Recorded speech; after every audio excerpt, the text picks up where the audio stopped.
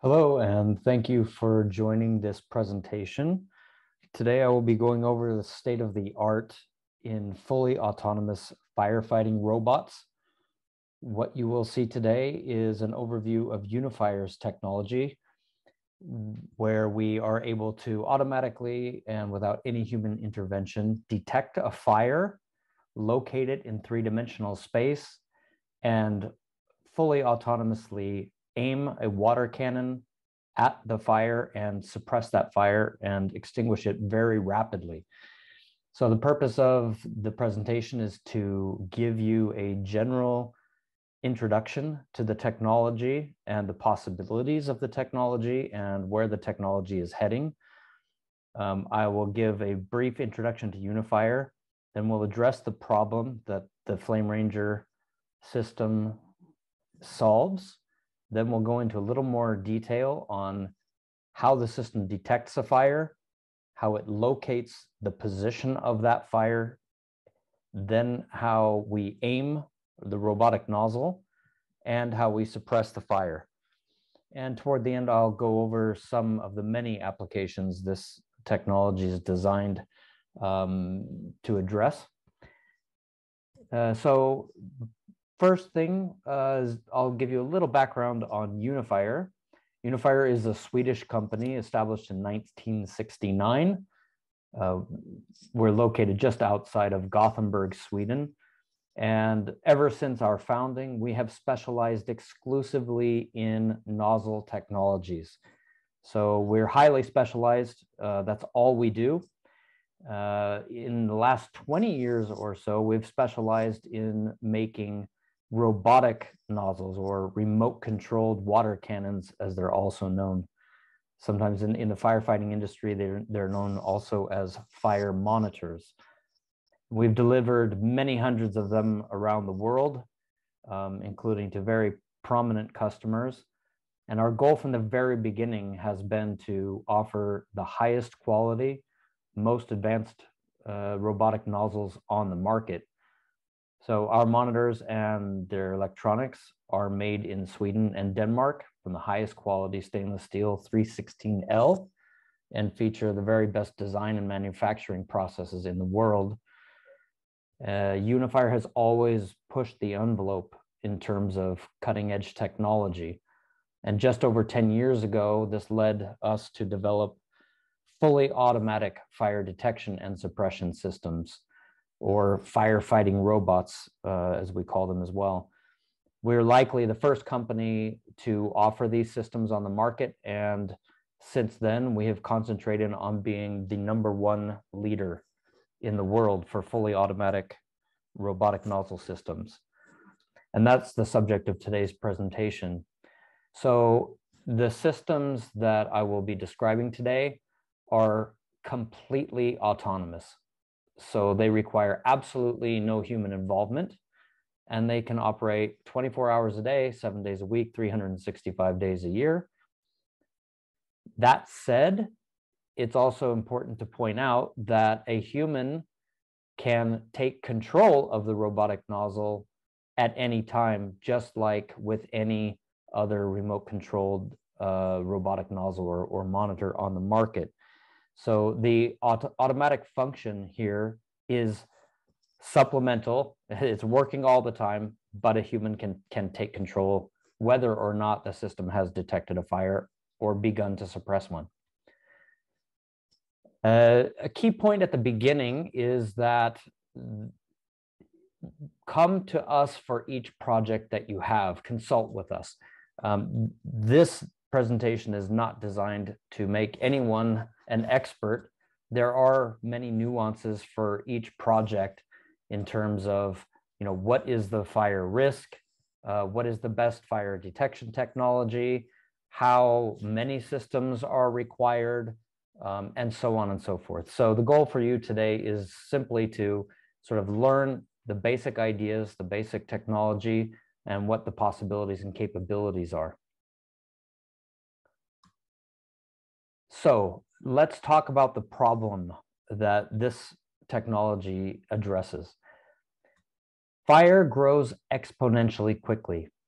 So we're used to thinking in linear terms, growing from 2 to 3 to 4 to 5 to 6 to 7. Exponential growth is really something we're not used to getting our minds around.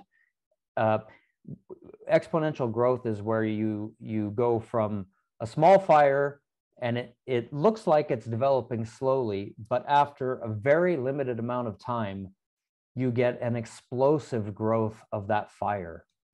So time is absolutely of the essence when it comes to fire, in terms of both detecting that fire and then starting to suppress that fire, or put some water or foam or other agent onto that fire in order to really get to it at an early stage. If you're able to get to it at an early stage, you have a very good chance of fighting the fire. Every fire, or most fires anyway, start out very small. If you can get to it right away, you have a great chance of resolving the problem. What I'm going to show here is just one of countless examples. This is a fire that started in Bradford, England in 1985, which killed 56 persons, which is very frightening. Here you can see a very small fire in the background in a stadium, just in the bleachers behind.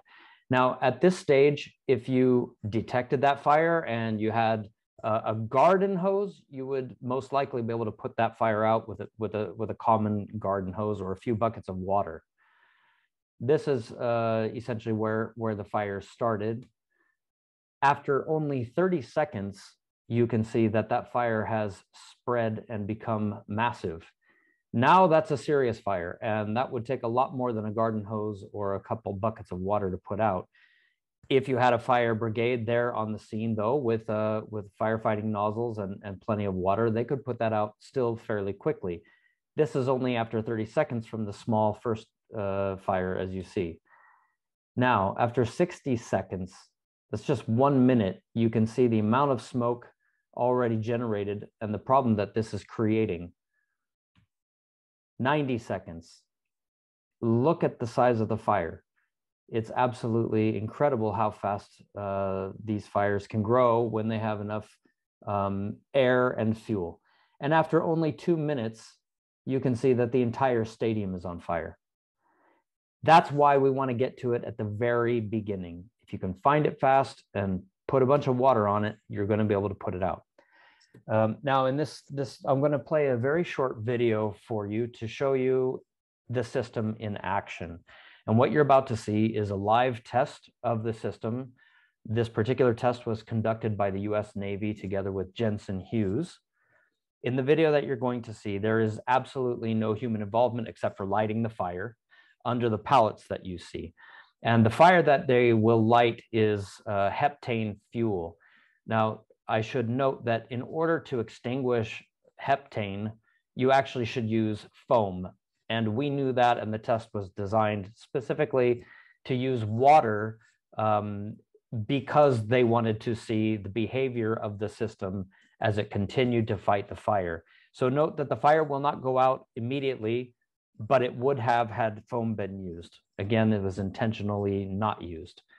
Now, keep in mind, the system is going to act completely autonomously, completely without any human intervention, and it has no prior knowledge of anything. It doesn't know that there will be a fire, doesn't know when there will be a fire, doesn't know where there will be a fire. It's just doing its job as it does in installations in the real world. So I will commence now, and I want you to count to see how long it takes for the system to have water on the fire. Here we go. There. Now the fire is being lit. Now the system has detected it, located it, and is dynamically aiming within 13 seconds of ignition. We have a high volume of water, in this case, about 1,200 liters a minute, or roughly 500 gallons a minute, right on the fire. And here now it's in fast forward, but you can see how the system is dynamically moving with the flames. It's updating itself 10 times a second and fighting that fire dynamically until the fire is fully extinguished. The system also sees when there is no more flame, and at that point, it automatically shuts down and turns off the water and goes back into standby mode, ready to react again if any new fire breaks out. Take a look at those pallets. There's no damage to them whatsoever. So again, the idea is to minimize the combined time to detect a fire and commence suppression. Now I will go into general principles on how the system works on a little bit more of a technical level. First of all, the technology is developed exclusively by Unifire to rapidly and autonomously detect and suppress the fire. Typically, we're able to do that within 15 seconds, and we aim a high volume of water or foam or other agent directly at and around the fire while it's still small and manageable. The system is designed for large spaces, whether that's indoors or outdoors. So anywhere where a traditional firefighting monitor, as they're known in the industry, would be appropriate, this system can be mounted. So again, I'll get into the types of applications toward the end, but here's an example of a hangar. This is the kind of environment where you have a large open space where a monitor could operate. I will mention also, Unifire has developed our own electronics and our own software. So all of the technology is proprietary to Unifire, in-house designs of our electronic boards and software and everything. And we have done this very specifically in order to maximize the technology. One can develop some technologies with off-the-shelf PLCs and so on, but then they get full of bulky software that just can't do the job like when you specifically manufacture it for this purpose. So how do we do this? Step one, you need to detect a fire, obviously, in some way or another. Step two, you want to locate that fire with as much precision as you can. You need to know where it is if you're going to suppress it. Next, you need to aim the robotic nozzle, water cannon, or other suppression device so that it suppresses the fire as close to the source and around it as possible. That suppresses it and hopefully extinguishes it as well. And you want to do all of this within seconds. And after the fire is extinguished, you want to close the valve and remain ready to reactivate if needed. So now I'll go into each of those steps separately. So step one, rapidly detect the fire. How do we detect a fire? So first, it's important to explain that in essence, any fire detection technology can be used. We need some sort of a way to detect a fire and bring in those signals and process those signals. The selection of which type of fire detection technology will depend on the customer, their specific application and risk. In general, the more quickly and accurately the location of the fire or the heat buildup, if we're using thermal imaging or some other technology, so the more quickly and accurately it can be determined, the better. And the lower the susceptibility to false alarms, the better. We don't want the system going off because of some false alarm that actually is not a fire risk. So detection technologies that Unifire has already supplied on the market that are well proven are flame detectors, and specifically FE300 flame detectors by Tyco, and also thermal imaging cameras.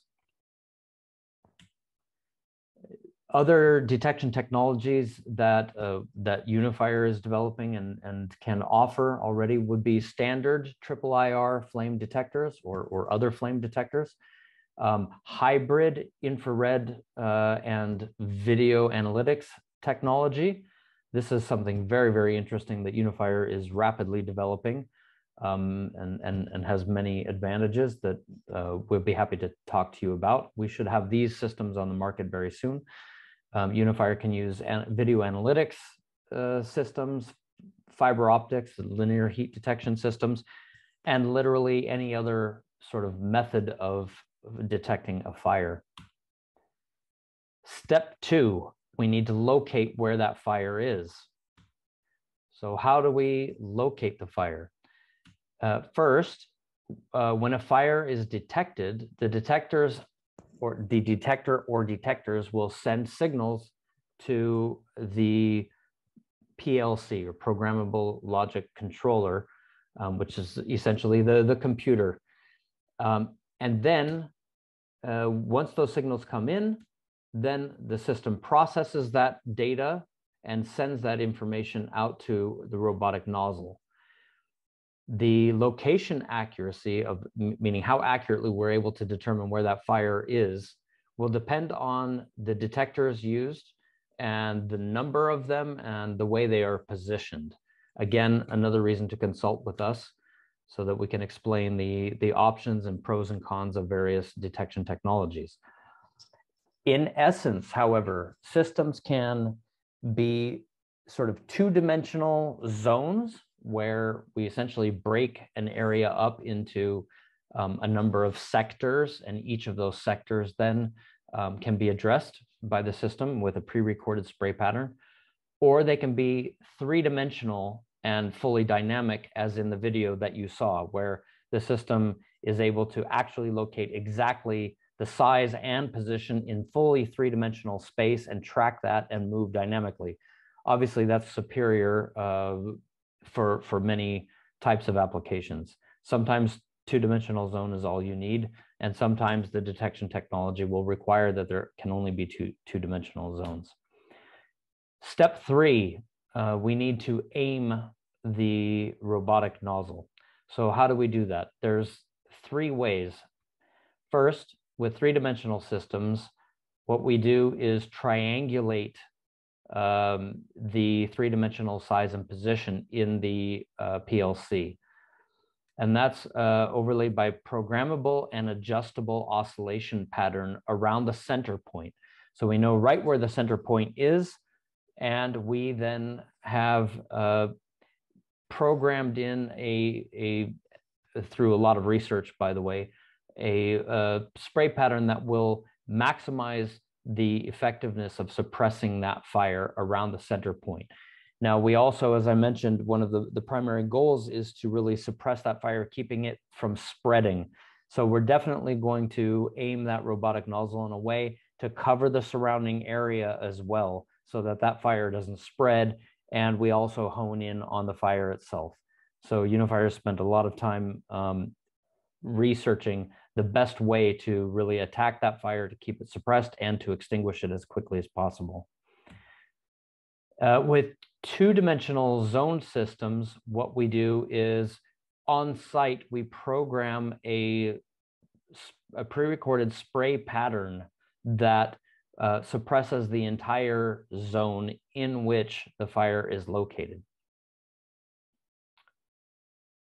Next, we can also have a combination of these approaches where we have a fully dynamic system, but we might have an additional or separate zone or zones that have their own pre-recorded spray pattern. So systems that are currently on the market, Unifire systems that are currently on the market, are the systems with the FE300 flame detectors that I mentioned earlier.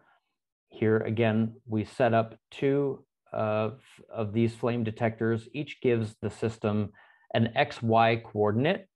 When the PLC has received signals from both independent flame detectors and verified the coordinates of that fire, the system triangulates that 3-dimensional size and position of the fire and dynamically aims it.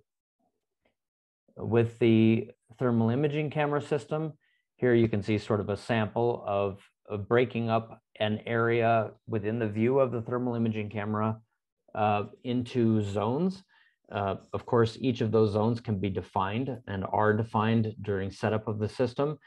And should a fire break out, as an example here in zone 3, then the pre-recorded spray pattern for that zone is activated, the valve is opened, and the fire, that whole area in zone 3 is suppressed.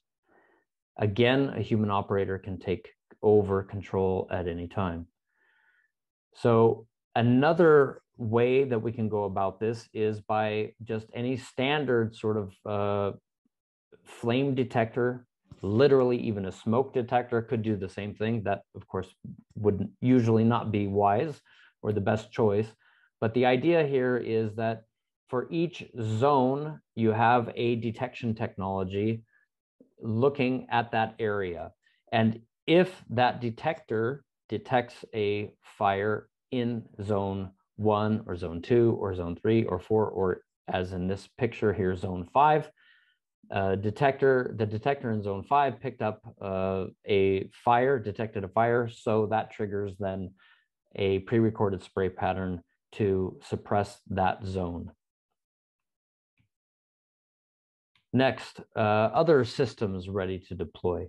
Here is an example of a sort of a combination system where we have the area in yellow is being viewed by 2 FE300 flame detectors, and that whole area then will be dynamically, the fire will be detected and located in 3-dimensional space and dynamically suppressed.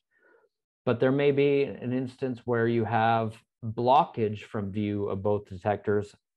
And in this example I'm showing here, the area in blue is an example area where the view is blocked from both one or both detectors. So in this case, we can supplement that area to be covered by another flame detector or other detection technology, and that will act as a zone, and we can suppress that separately with a pre-recorded spray pattern. Next, suppressing the fire. How do we do that? Well, we have many ways of suppressing that. Essentially, we do that typically with Unifier's robotic nozzles. We manufacture 2 sizes of robotic nozzles. One is a 2-inch robotic nozzle, which has a maximum flow of 2,000 liters per minute at 10 bars or 145 PSI. It has a maximum reach of approximately 65 meters or 70 yards. It can rotate 360 degrees and also aim up 90 degrees and down 90 degrees, so 180. So that's full spherical coverage. We also have a 3-inch version, which is our Force 80 or 80 millimeter internal pipe diameter. And it has maximum flow of 5,000 liters per minute at 10 bars and a reach of approximately 85 meters. So the way we suppress is, again, the PLC, once it has detected and confirmed a fire at a certain location or in a zone, it signals the valve to open, aim the robotic nozzle, adjust the spray angle if appropriate, if the fire is close, and then suppress with a high volume of water or foam. After the fire is extinguished and no fire is detected any longer, or after a certain amount of programmed time, then close the valve and return to standby mode after the fire is extinguished, ready to reactivate if any new fire breaks out at any time, anywhere within, of course, the detection system. Now I'm going to just play a very short 3-dimensional sort of rendering of a typical installation. Unifire makes 3-dimensional sort of renderings of an installation for our customers to give an idea of what an installation would look like. This is just one, just to give sort of a sense of how the system looks once it's installed. Here, this is an example refuse pit, 50 meters by 20 meters. And here we have 2 systems proposed. That way we have redundant systems. If one were not to detect a fire, but the other did, it will activate. Also, it's of course best if we can suppress the fire from two different angles. So here's an example where we have the robotic nozzle in the middle, two detectors on the wall, and then on the opposite wall, we have a completely separate system. If there's a fire, presumably both systems will see it and both systems will react to it and suppress it from opposite angles. When a fire breaks out, of course, then the system sees that and suppresses it, as I showed in the previous video. You can find a number of other example renderings on Unifire's YouTube channel at youtube.com/UnifierAB. This is just a picture of what it might look like, what it does look like in a real world installation. Next, so here I'm going to talk about the sort of suppression options. In other words, what kind of robotic nozzles we can offer.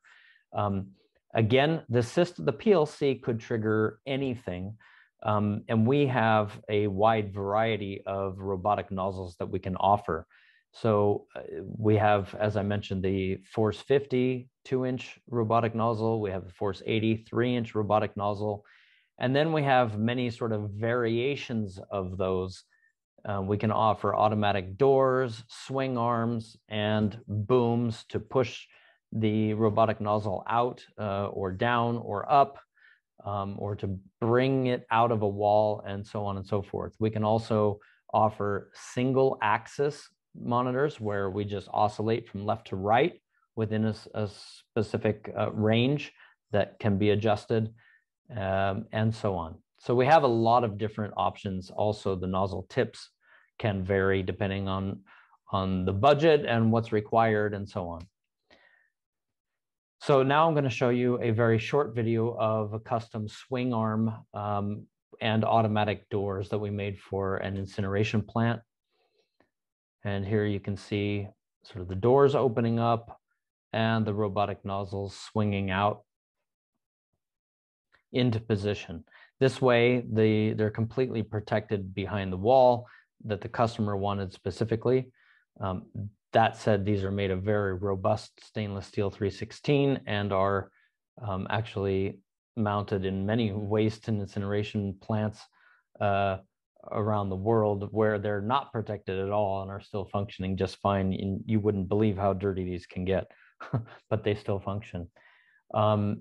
Next, here's a short video showing our boom, we call it, or it's an extending boom that allows us to push the robotic nozzle up out of the floor and up, for example, or out of a wall to suppress downward or upward, or in a ceiling. In this case, the customer has these mounted in a ceiling, and then they come down out of the ceiling and react. So here's what those look like.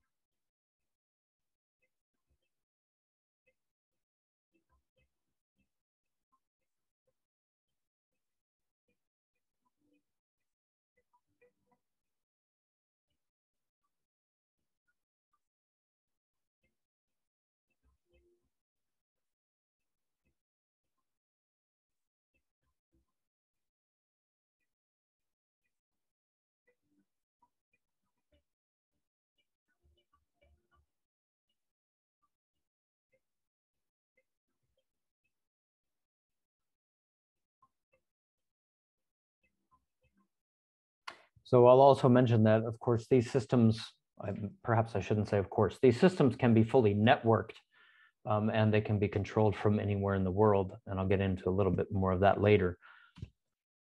Now I wanted to spend a moment reminding you about the ability to control these remotely from a remote control device. Unifire offers a wide variety of control devices, ranging from an industrial radio remote control to our One app that allows you to control the system from your phone or any Android or iOS device. Also, we, of course, manufacture and offer our handheld canvas joystick, which has many different features, and also from a graphical user interface made for a computer that allows you to control it from anywhere in the world. Now I will spend just a moment to go over some of the many applications of this technology. So waste and recycling facilities is a very big one, and one that is growing very rapidly. Our sales are growing very rapidly. Also warehouses and factories, high-rise buildings with combustible cladding, and I'll spend a few more minutes talking about that shortly. Marine ships and yachts, aircraft hangars, helidecks, oil and gas facilities, historical buildings, atriums in large buildings, concert halls and theaters, large outdoor areas, arrival halls and large indoor spaces. This can be airports or train stations and so on, stadiums, tunnels, ports and jetties, and coal storage.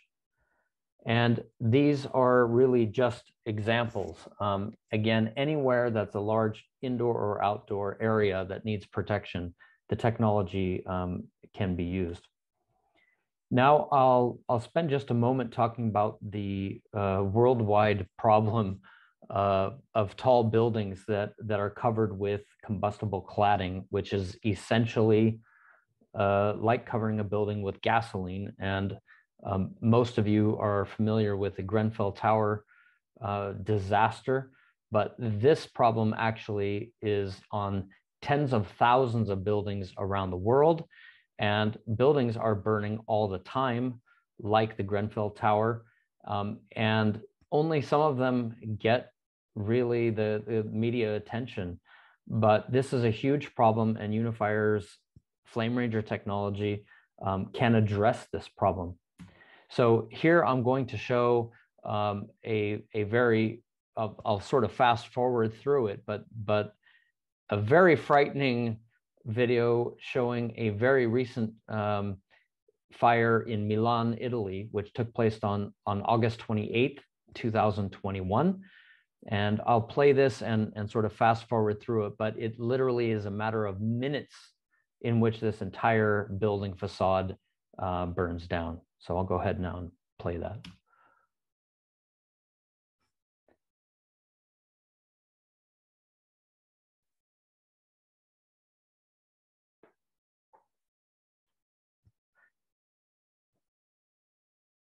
Again, if the fire had been detected right away and water put on it right away, it would have been possible to do something about it and keep it at least under control. But as is so often the case, and I'm just going to drag this now and show how this fire progresses in a matter of minutes. You can see it just spread over the entire building. It's absolutely horrifying.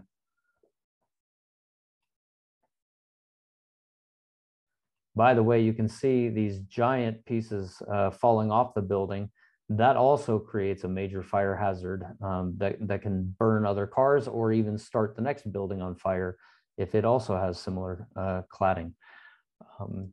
So that's the problem on buildings. Again, tens of thousands of buildings around the world.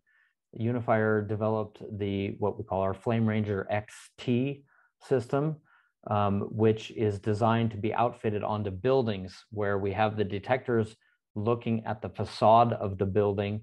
And should any fire break out, then we are able to suppress that on the spot. Unifire, so this technology has been tested by Johnson Controls and Tyco, together with third-party testing by Rice and Thomas Bell Wright in Dubai in 2018. Over 60 documented full-scale tests were performed, and the system actually performed amazingly well. Oops. Here I'm going to show you a short video clip showing how the system works.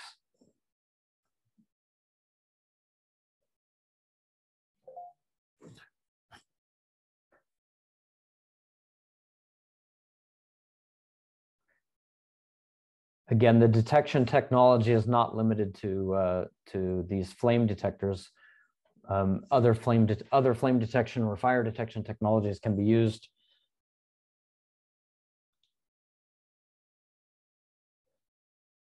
So the boom actually, so the robotic nozzle is hidden on the or on the outside of the building, and then the boom extends that water cannon out to do the suppression.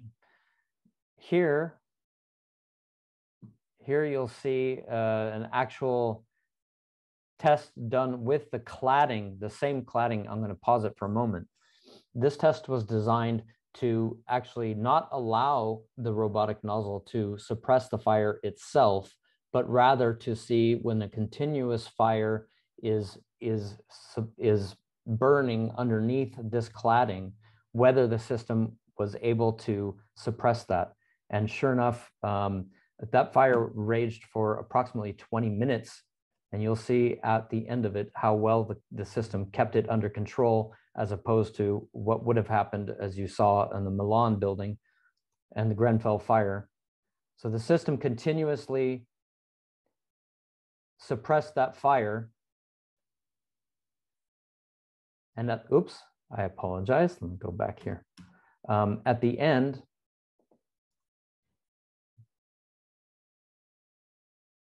you'll see here how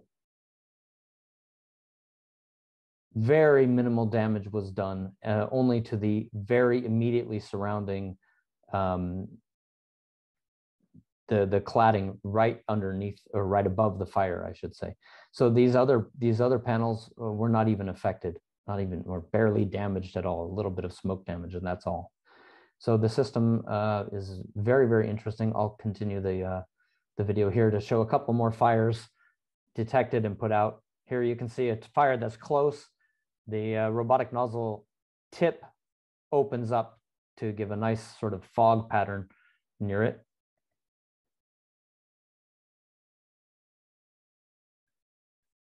Again, all of those tests were conducted without any human intervention at all. Next, commissioning. As we all know, in this day and age with COVID and difficulties traveling around the world, and even without such problems, just the amount of time and expense involved in traveling to do commissioning, Unifire is able to do all of this completely remotely, anywhere in the world, using the internet. So the way we are able to do this is each of the PLCs has a built-in web server, so that a local technician can simply plug in a computer into the PLC, and then with TeamViewer give Unifire access from Sweden or anywhere else in the world, so that we are then able to log in and actually interact with the PLC itself, to review the setup, see all the settings, determine whether there's any issue with any of the motors. We can see how much power each motor is drawing. That can tell us everything we need to know about the gears, and so on and so forth. We can also set up the programming and do all kinds of troubleshooting and technical support. And again, we can do this with the help of someone locally on site. We can do this from anywhere in the world. And of course, this is completely secure because we do require the assistance of someone locally to set up a computer and give us access through TeamViewer. So this provides huge advantages because we can assist, during the setup and installation and do the commissioning and help with technical support anytime needed without having to travel around the world, incurring precious time wasted or expenses either. Unifire has now delivered, as of October 2021, we've delivered well over 50 systems worldwide for a large number of different customers and installations. And we are seeing this technology now pick up very rapidly in terms of sales, customer awareness, understanding the advantages of the system to be able to really detect and immediately suppress a fire without any human needing to be involved. So again, Unifire really is leading the way in fully automatic firefighting solutions for most applications. We're able to offer a wide variety of detection and suppression technologies. And we are here to answer any questions that you might have. So if you have any projects that you would like us to look at, please contact us. You can find our website at unifire.com, and you can feel free to email us at sales@unifire.com. And we look forward to hearing from you, and we appreciate your time joining us today for this. So thank you very much, and that will be all for today.